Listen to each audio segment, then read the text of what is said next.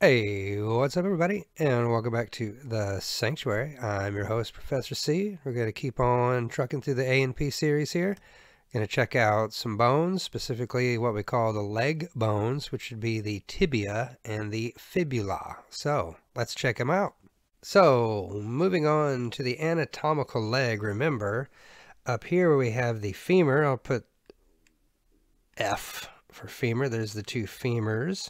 And you can kind of see an outline here on this x-ray of a patella and another patella. So there, remember, is the thigh.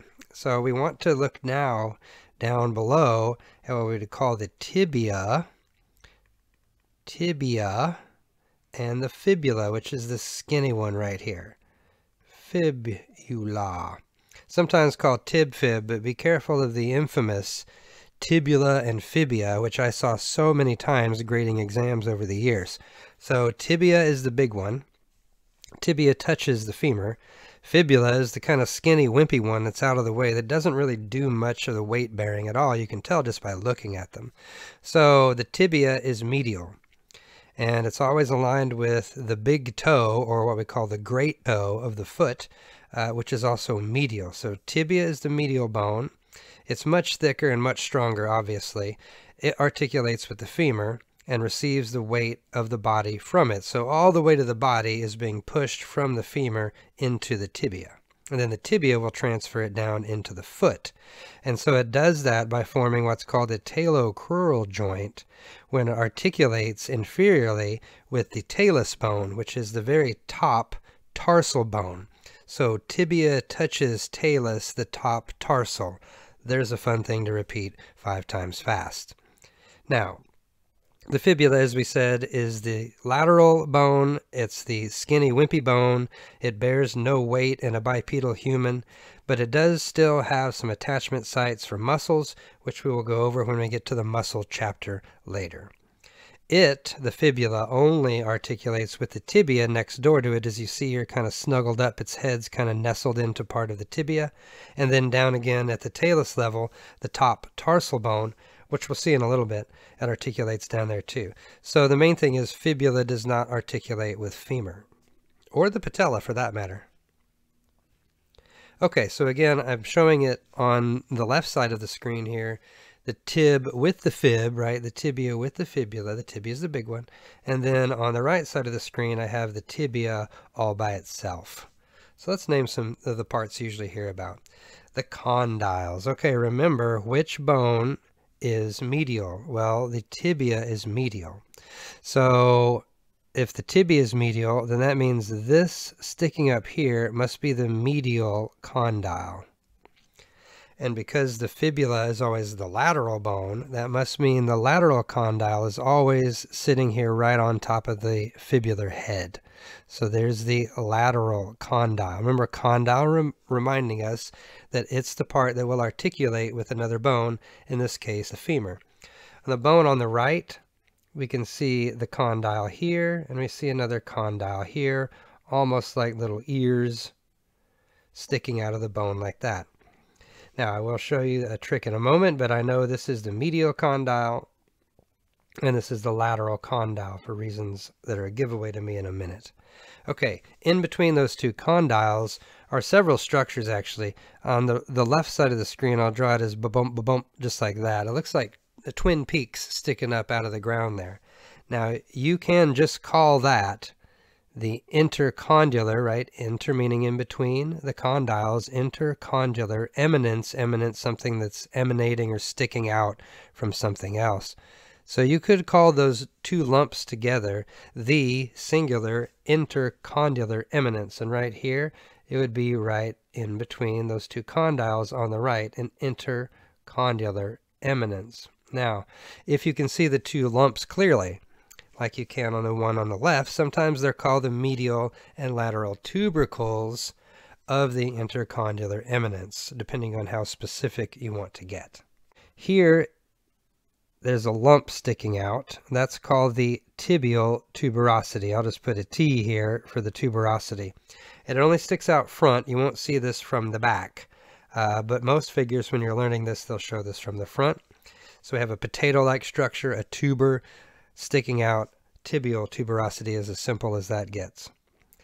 Now here, like I said, there's nothing much interesting in the middle here, but there is something that's quite sharp, and if you could pick up an actual tibia and feel that, it's almost like an axe blade. It's a very sharp structure, and you can feel your own tibia right now. You can reach down and you can rub your leg bones, remember not the thigh but the leg, and you can feel that sharp protrusion. Sometimes we say that's the coffee table finder, because that's what you bang into in the middle of the night. If you're walking around your house in the dark, you slam that thing into the furniture and it hurts. Sometimes we call it the shin. Now obviously there's not a real bone called the shin bone. It's the anterior border of the tibia is the shin bone. So if someone breaks their shin or has some shin splints, they actually have some problem with the anterior border of the tibia.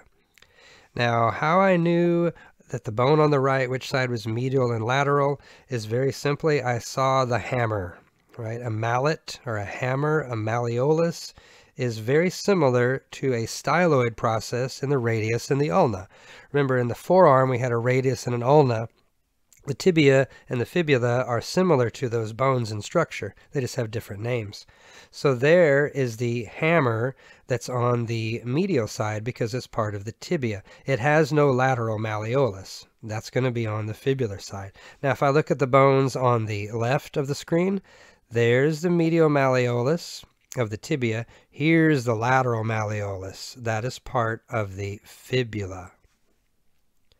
So looking at the fibula here, again, I haven't isolated it because it's hard to tell sometimes which way is up or down when it's by itself. So I've left it connected to the tibia here. So the head of it is right there where you might think it is. So I'll just put an H for head. And the neck is, of course, where you'd expect it to be, right below the head, somewhere like right in there. And then the shaft of it is the long part that's sticking down where you might think that would be. So very simple structures here on the fibula. The giveaway that I've already given away is the malleolus, the hammer sticking off of this side. And that's the lateral malleolus. And of course I can see and remind you that this is the medial malleolus over there. Now where are those? Well, reach down to your ankle, what you call the ankle. Feel the two lumps on either side of your ankle, right? The one on the medial side, the one in the midline of the body, is the malleolus of the tibia. The one on the outside, pointing to the outside of the body, is a lateral malleolus of the fibula, and they form what we call the bony ankle, which I'll show close up in a moment. So a proximal tib-fib joint, or a tibiofibular joint, would be here where I'm going to draw in red. Proximal, right, closer to the head of the body, right there is a proximal tibiofibular joint. And at the other end would be here a distal tibiofibular joint. And then somewhere, I don't know exactly where it begins or ends, but usually here it runs along the entire length. That's what you usually see written in textbooks. So I'll just scribble it in like this. Very similar, identical to the way we had in the radius and the ulna. We have an interosseous membrane that spans between these two bones and links them together. And these do not have as much twist and turn as the radius and the ulna did. They had the ability to rotate around each other a little bit. These two bones are very tightly held in place most of the time. There's a little flexibility to them, but not as much as with the radius and the ulna. Now here's a good shot of what we call the ankle. Notice, I'll just put a T here. There's the tibia. Here's the F for fibula, right? There's the tib-fib. And then this is the talus bone. That is the top ankle bone is what you call it. It's the top tarsal. So remember, tibia touches the talus, which is the top tarsal. This, of course, reach down to your ankle again and touch it so you know, is the medial side. And we know this is the lateral side out here on the fibula, and those are called malleoli, right? Singular is malleolus. So now we know where we're at, and then we can put a circle around here. That's what you usually call the ankle. It's actually not a structure at all, but a collection of the talus, the tibia, and the fibula. That's what it should remind us of over here. The two malleoli, one from the tibia, one from the fibula, and the talus bone, the top tarsal, form what we call the bony ankle. And if I can draw in here in red, if you can follow my little line going around, right in this area, kind of forming a horseshoe shape, is called a talocrural joint, which joins the talus, or the tarsal bone to the crural, or the leg, portion of the body. Just as a reminder, tibia has the malleolus that's medial, and the fibula has the malleolus that is lateral. All right, hope you enjoyed that. Thanks for watching it all the way. Check out some other videos in the series if you want to learn some more. See you for the next one. Bye-bye.